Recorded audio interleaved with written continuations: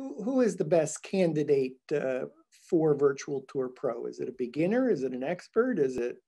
Yeah, good question. So we actually do have people from all skill levels that have picked up Virtual Tour Pro, and there is something for all of them.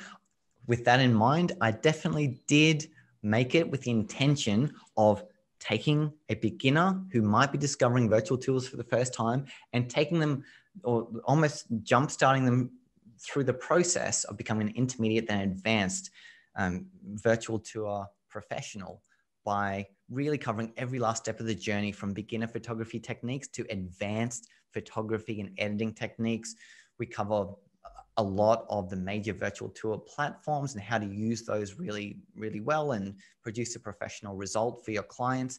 There's a massive business section in the course as well. And that's something I think a lot of the professionals out there aren't doing too well. With all due respect, that's something that has been a massive value add for my experienced virtual tour pros out there, is that they're great photographers, but then they don't understand business. They've got no idea what to do or how to get paying clients. So yeah, absolutely. I think this is part of that focus on what sometimes we as photographers can obsess on lenses and camera bodies and gear and accessories and tripods and monopods.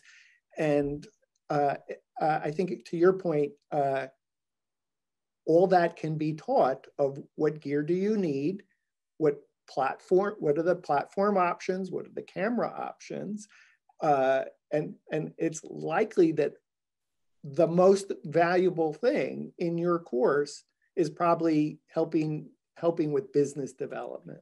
Yeah, that's right. Honestly, I would consider business to be 51% of the battle, of the journey of being a virtual tour pro. I mean, yes, nice photos are nice, but if you're the world's best virtual tour photographer with no clients, are you really the world's best virtual tour photographer or the most successful?